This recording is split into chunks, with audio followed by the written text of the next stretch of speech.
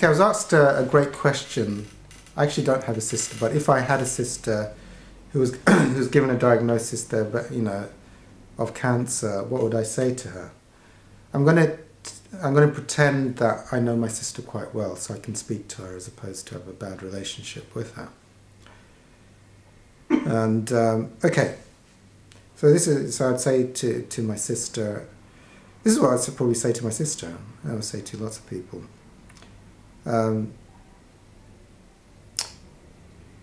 My own story was I had kidney failure.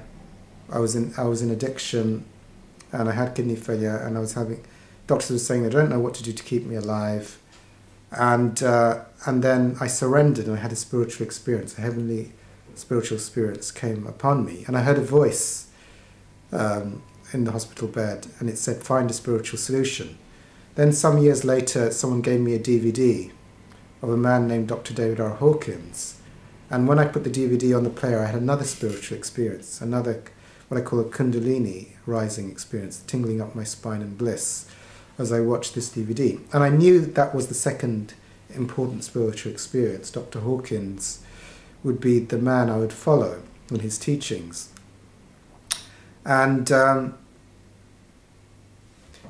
I had addictions. He recommended 12-step groups for addictions, and he recommended the Course in Miracles if you had any kind of physical illnesses.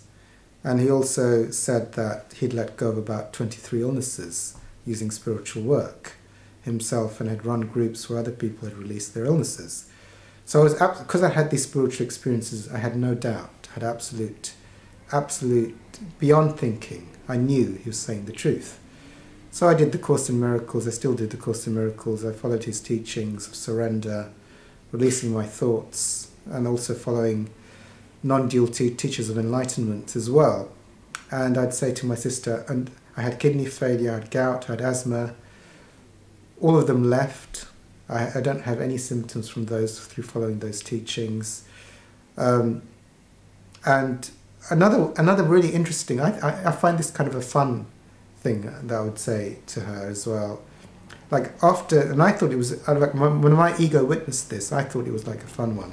Like, and after I had my transplant operation, I was given 13 medications. And I did one of the lessons from A Course in Miracles. Like, I cancel my belief in adverse side effects from medications. I'm an infinite being.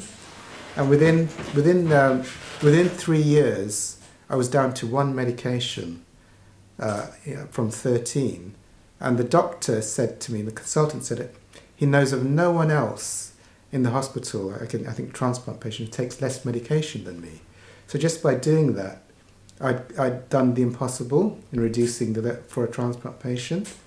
So these, illnesses leaving me, medications leaving me, my health being restored. So if my sister's got cancer, I'd say, I did this stuff and it worked for me.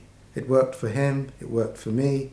I'm your brother, trust me, I'd say to her, like, do everything the doctors say, but follow these suggestions on top of it. And I'd tell her to, if she's my sister, I'd say, that there's, well, in the UK and America, you've got this thing called Audible, where you can download lectures from Hawkins. Like in the UK, they're just £8 per lecture. So I'd get on Audible, get the lecture on health, and while you're at it, you might as well get his other stuff if you can afford it. But the health one primarily, listen to it over and over again. Get the Course in Miracles, start on lesson 1, and do a lesson every day. Listen to Hawkins, especially the health one, every day while you're doing stuff. Like cancer, I cancel my belief. Like, let's say if the doctors have told you you've got, I don't know, breast cancer, just say, I cancel my belief in breast cancer. I'm an infinite being, subject only to what I hold in mind. So that every day, whatever if the doctors say you've got, whatever that you believe is you're fearful of, cancel your belief in it every day. Do the Course in Miracles, listen to Hawkins. He'll also explain how to sit with your feelings and let your thoughts go. Do that, and do all of that. Also, what's very helpful is if you know of any high vibration spiritual groups where you feel a lot of peace and serenity, go to them every day. They could be like Course in Miracles groups, these type of groups, 12-step groups which give you serenity and peace. Go to those and immerse yourself in, just listen to the sound of Hawkins' voice non-stop throughout the day.